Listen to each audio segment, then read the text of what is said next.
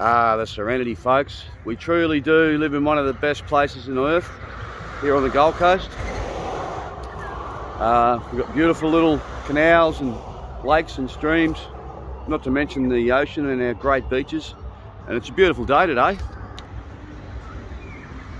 Can't see any funny clouds. Blue skies all around. Alright, how you going, guys? It's Rubes here. Also known as Spence. I'm just sitting in the back of my van. In the back of my van, I've got 24,000 of Sandy's flyers. Okay, Sandy Roach, One Nation's candidate for Fadden in the upcoming by-election in Fadden. Now, this by-election, guys, is really, really important for Australia. Okay, because we definitely have a chance of getting Sandy in there. Well, she's got a chance of getting herself in there. But you know what I'm talking about. Because if she'll make history, if she wins, because she'll be the first One Nation federal MP in this country's history ever. Yeah. So there's all the boxes of Sandy's flyers, guys. Sandy Roach for Fadden. We'll stick by you and fight hard for locals. We'll fight for the Gold Coast fair share of infrastructure. We have a plan to curb the rental crisis by reducing immigration. One Nation will tackle youth crime and a raft of innovative and effective policies. When things get tough, One Nation and Sandy Roach will stick up for the people of Fadden. And if you look on the back, there's the Liberal Smurf who abandoned his seat of Fadden and why we're having a by-election in the first place. Good on you, Smurf. Yeah, so it's really important. Now, you might have recalled Sandy ran in the 2022 federal election in May of last year, and she got 9% of the vote, guys, in that election, and that's pretty good for a first timer. She'd never ran for political office ever before, right? That was her very first time, and I think she's going to get more than 9% of the vote this time. You know, I'm very confident she can get over 20%. And you know, if she gets just a little bit more than that, she'll probably win. But you know, we've got to be optimistic, guys, because it's really important. She's ground zero to fix our country.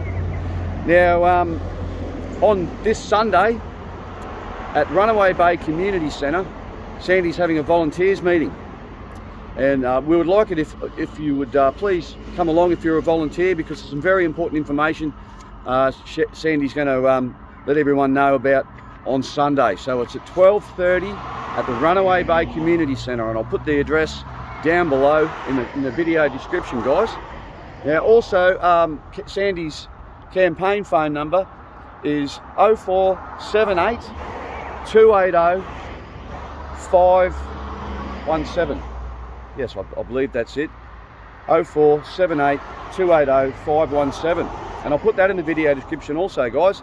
And if you haven't signed up to be a volunteer for Sandy yet, and you want to, please call or text that number, because that's her campaign number, guys, and it's the most easiest way you can contact her and the most easiest way she can respond to you. Now, so yeah, so we've got 24,000 flyers that have to get out into the community, and we're going to be handing them out on Sunday at the volunteers meeting. We're also going to have a sausage sizzle, Rube's sausage sizzle. I haven't done a barbecue in a while, so I'll break out the old barbie and gas bottles, and we'll have a feed as well. And I'll bring some water and maybe even a couple of sly other beverages for later on. But once we get the meeting finished. But also, guys, we're going to need volunteers for polling booths. That's really important, especially pre-poll. Okay, what Sandy tells me that in the first week of pre-poll, which starts on Monday the 3rd, they're going to have 2 polling booths, polling centres, one at Runaway Bay and one at Helensvale.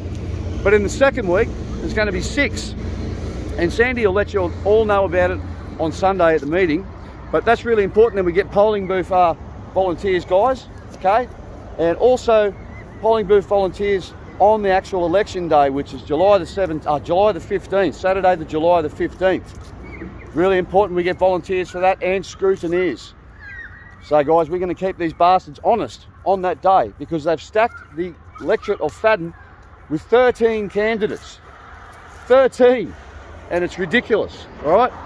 And there's probably only 5 of them are actually from a party, and 5 or 6 are from a party, and the rest are independents. And 4 of those independents do not even live in Fadden. Okay, and if you have a look at Sandy's how to vote cards, you'll probably see the ones we're talking about that don't live in Fadden, because we put them last near the Greens and Labor. Okay, and she'll also release her how to vote cards probably on Sunday too, guys, all right? So what they're doing is, and we've seen 4 of these friggin' teals, these independents, get in and out of the same car on at the ballot draw last week.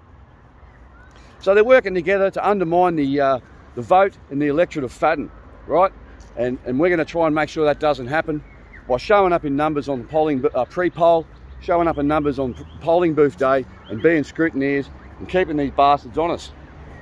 Because the last thing we want is Labor to take over that seat, all right? Because that'll give them more power than they already bloody have, and doing all these stupid laws and making these legislations without even consulting the people, and just doing whatever they want because they're corrupt. Now, you might have remembered, you know, I have said in the past that there is no political solution, and I'll still stand by that statement. But we can't change the system from the outside. It has to be destroyed and dismantled and started all over again from the inside out. So that's why I support Sandy in Fadden, in the Fadden by-election, because she's going to be ground zero to fix our country and tear that corrupt, evil, despicable corporation known as the Australian government from the inside out, guys. Okay, that's the way you have to do it, you know. Anyway, once enough people know about that and get on board with it, it's going to be a landslide. It's going to be like an avalanche, you know. I really believe that. And the same with the council elections that are coming up next year. We've got to get good people in the local councils to fix that corrupt system, because, you know, it really is corrupt. But anyway, I'm rambling a bit now. But yeah, so just remember, on Sunday, this Sunday, the 2nd of July, 2023, we're having a volunteers meeting for Sandy, One Nation candidate for Fadden, in the upcoming by-election there. All right, 12:30 at Runaway Bay Community Centre, guys. All right, I love yous all. Have a great day, and subscribe to Freedom.